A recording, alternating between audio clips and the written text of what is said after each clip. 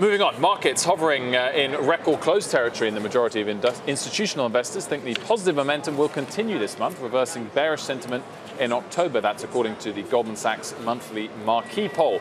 Joining us for more on that is Goldman's global head of hedge fund client coverage, Tony Pasquariello. Tony, good to see you. Thanks for joining us. Wilf, good to be back. Thank you. So the exclusive results of your poll just out, and investors broadly improving their kind of risk sentiment at the moment. That's great. And we think this is pretty interesting. So for the better part of the past 6 months, our institutional clients identified as very clearly on the cautious end of things. That changed in the most recent sample. So this survey was conducted Monday and Tuesday, 1,300 institutional respondents, and the ratio of bulls to bears came out at 2-to-1.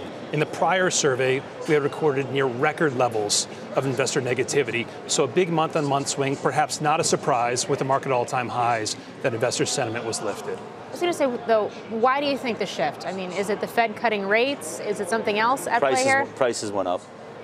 So I would say price matters, and so when you're at all-time highs, the total rate of return on S&P 500 this year approaching 25%, that certainly colors investor sentiment. But I think you hit two important points, which is during the month of October, which was a plus 2% month for S&P, a plus 4% month for NASDAQ. Two things, the direction of travel on Brexit and the direction of travel on U.S.-China trade turned more positive. Has positioning altered a lot?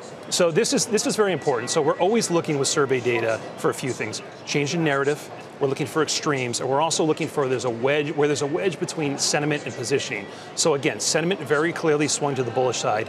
When asked about do you expect to change your risk in the month of November, only 12% of our clients said they expect to add risk. So the moral of that story is perhaps clients are more bullish in sentiment than they're genuinely long of position.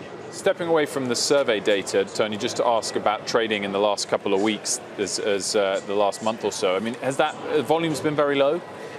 Volumes I would characterize as steady. So realized volatility has come down quite a lot. So if you were to measure the realized moves, actual moves in stocks, bonds, currencies, and commodities, we're call it the lows of the past 10 years. So the market hasn't forced you to transfer nor add a lot of risk. But again, the context has been one of risk on. And so client risk appetite's been picking up slowly but surely. So what would you expect to see through the end of the year?